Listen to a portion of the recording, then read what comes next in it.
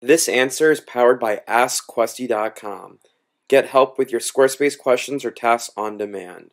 Today we'll be looking at how to add a form to your Squarespace site that allows site visitors to be able to upload files. So here we're on 5.1 where we've made that change already and added a form that allows for file upload. So this is our form, and right here there's that browse files option that allows the user of your site to be able to upload any type of file. So I'll show you how to get that done. And you should note by default, Squarespace, they actually don't allow a file upload option with the default form that they give you. So we're actually going to be using a program called JotForm to be able to get the functionality that we need with the form fields and the file upload field. So here we have our site 5.2 where that form hasn't been added yet. So I'll show you exactly how to get that done. So the first step would be to visit the site .form.com, and what we'll do is to click on the sign up button. And this is actually a free service, so you actually don't need to worry about having to pay anything. So here for the username, you're just going to enter your username, your email address, and also your password. And then click create my account. And you can actually skip all these questions for now and just go to skip to my forms.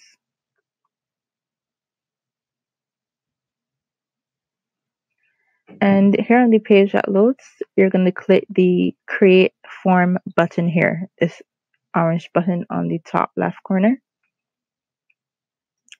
And they give you some options for the form layout. This option is a pretty standard form where it just has all of the questions listed on a single page. Whereas for this one, each question is on another page. So as the user enters like their email address and click next, they're then prompted for the next question, like their name or whatever. So we're going to just do a basic classic form. So we're going to click where it says create a form underneath that. And again, there's some more options where you can request a form from support, import, or you can start with a completely blank form. But I'm going to choose the option to use template. So I'm going to click the select template button here. So it gives you a ton of options for the different templates that you can use, like course evaluation, register your business. But I'm going to do just a very basic customer form, new customer registration form.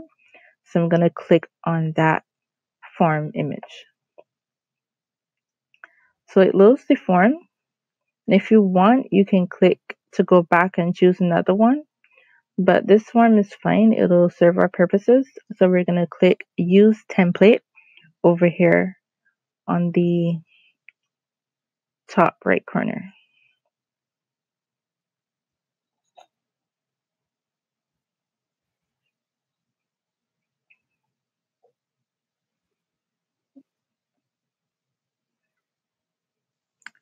Right. So from there, we have the form, and you can customize it further by clicking on the form designer button and be able to manipulate the colors and so forth, so it kind of blends in with your Squarespace site. But what we're going to do is just to add that file upload element, because this basic form doesn't come with a file upload, but we can add it pretty easily. So you're going to click the plus icon that shows over on the top left next to form, add form element. And we're going to scroll right down to the file upload option. And we're going to just click on it and drag it over to our form, specifically right where we want it to go. And you can kind of drag it below the form or above any form elements, so it's placed in the exact order that you want your questions to show. And we're going to just add like a label to the form upload field that says upload your document here. Okay, so once that's done, we're going to click anywhere out of that to kind of save that change. And next, we're going to publish this form onto our site. So we're going to click on the Publish tab here at the top. And we actually need to embed it. So we're going to click the Embed tab here. Next, we're going to click on iframe because this I found is the best option to have it embedded on a Squarespace site. And we're going to click on the Copy Code button. So once that's done and we've copied the code to our once we've copied the code, we'll go back to our site and we're going to go into the back end. And what we're going to do is hit edit over the page content section where we want our form to go.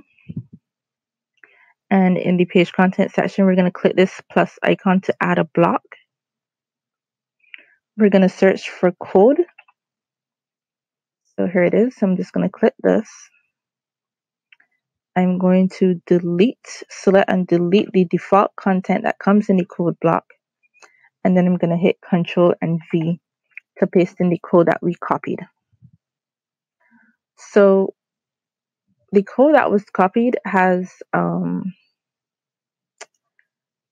it has an iframe here, and it also has the script. Now the script isn't going to work well on your Squarespace site if it's embedded in the code block because it's disabled, because if you don't have a business plan, it's going to be disabled. So what we're going to do is to select the entire script tag. So I'm going to just select this all. So it starts right after frame and it goes right down to the bottom. And I'm going to hit Control and X to cut. So we've basically just deleted that out of the code block and we've copied it as well to our clipboard. So I'm going to hit apply. So right now our code block just has that iframe, but we also need that script so that the form works properly. So we're just going to click save here and leave it just with that iframe tag, and we're going to add the JavaScript into the settings of the site. So you're going to click on settings over here on the left panel. Next, scroll down to advanced and then go to code injection. And you're going to scroll down a bit to the footer section. This is where your JavaScript should always go. And I'm going to click in that footer section and hit Control V to paste in the JavaScript code that we cut earlier. And once that's done, you just hit save. And now when we visit the front end of the site, we have that form embedded where we can now click, the user can click browse files to upload any files. And once they complete this entire form, you will get an email to your email address that you signed up with on jotform.com. And it will have all of the field information that was entered here, and any files are going to be also attached to that email. And how it works is that you only need to embed the iframe code once, and you can actually go back to the build section and be able to modify the design of the form or add or remove fields, and they will automatically update on your Squarespace site. All right, so that's how that's done. Was this helpful? Ask a Squarespace question now. AskQuesty.com.